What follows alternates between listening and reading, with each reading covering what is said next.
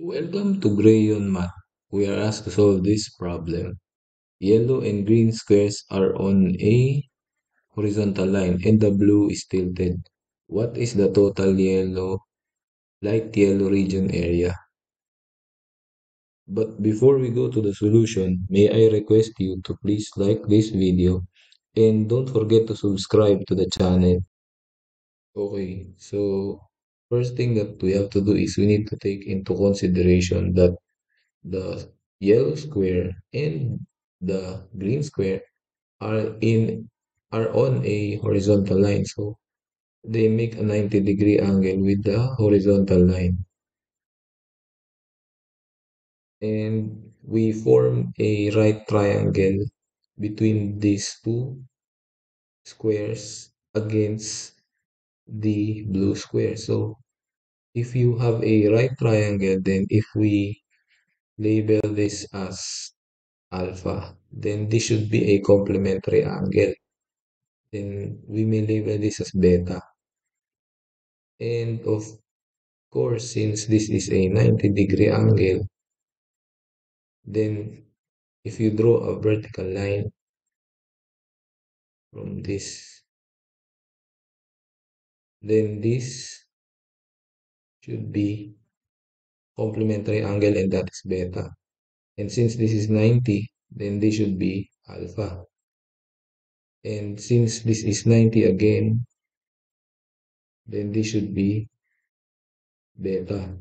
And since this is a right triangle, the white portion between the blue one and the yellow square, then this should be the complement of beta, which is alpha.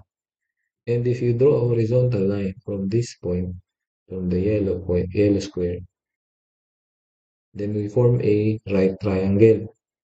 Then we have here an angle that should be a complementary of alpha, and it should be beta.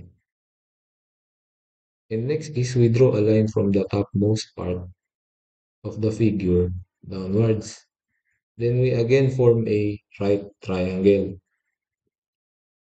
Okay, so since this is a square with a 90-degree angle, then this beta should have a complementary, and that is alpha. And since we formed a right triangle again, then this should be beta. And if we draw a line, a horizontal line from this green square to the left, then this, since the topmost angle is a square, from a square I mean, then this should be 90. Then there should be a complementary angle alpha. And since it is a right triangle, then there should be this angle beta, the complementary angle. And for this final right triangle, this angle should be the complementary of beta, which is alpha. Okay, so next is we need to find the lengths of these white right triangles. Let us call this as A and this as B. Then this side should be for the green. Since the area is 45, then the length should be square root of 45. And for the yellow, you need to also take the square root, then that is square root of 20.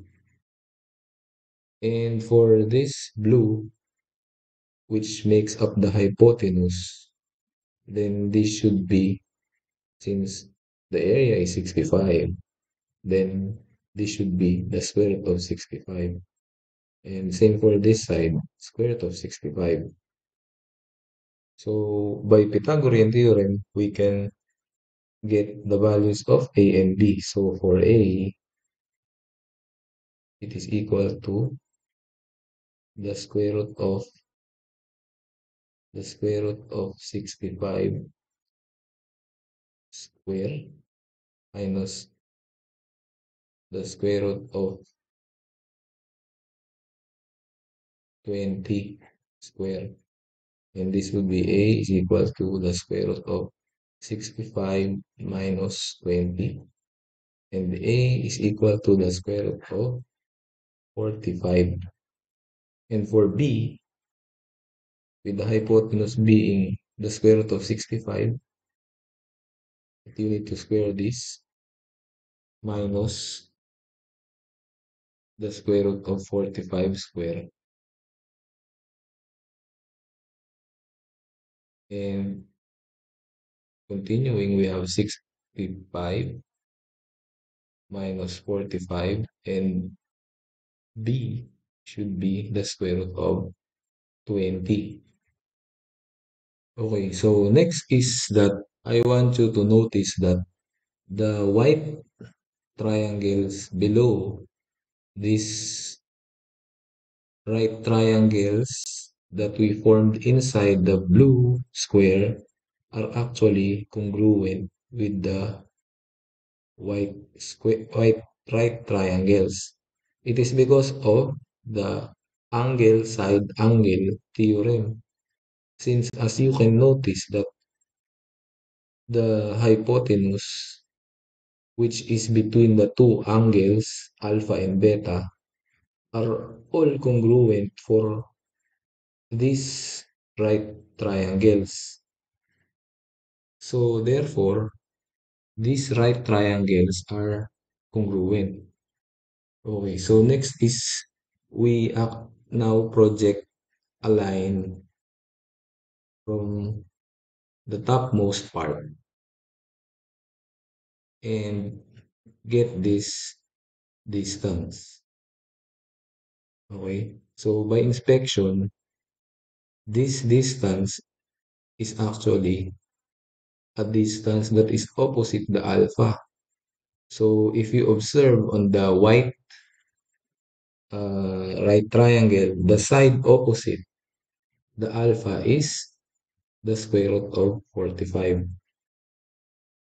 And for this distance, this vertical distance,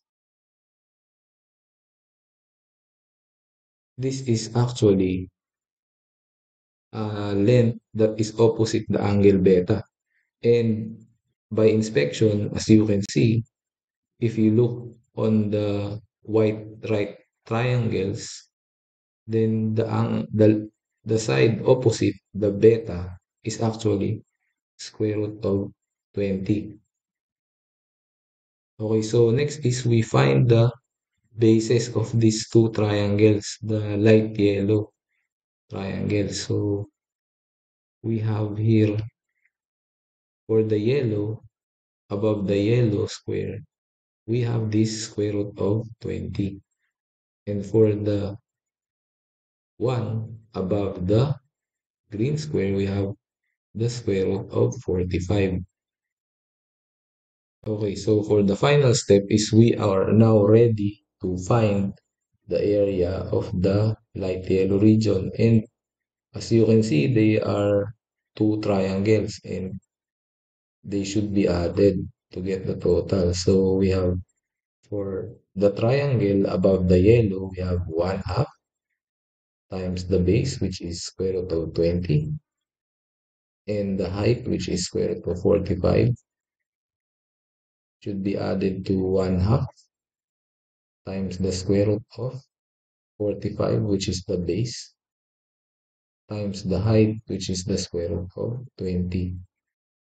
And the area is equal to, if you factor out this square root of 20 times the square root of 45, we can actually put it inside a single radical sign. 45 times 20. Then inside 1/2 and 1/2 still remains. Then this becomes 1. Then we have area is equal to the square root of 45 times the square root of 20, or the square root of 45 times 20. But we can actually write this as 3 square times 5 for 45. And for 20, we have 4 times 5. Or we can simply write 4 as actually 2 squared. So this is actually a perfect square. So we have area is equal to, if you take the square root of this, you have 3 times 2 times 5. And if you get the product, then you have 6 times 5 is equal to 30. And that is our answer, 30 square units. Okay, so thank you for watching until the end of the video. Please like the video if you like our solution. And don't forget to subscribe to the channel and hit the bell icon so you will be updated for more math videos like this. Thank you. Bye.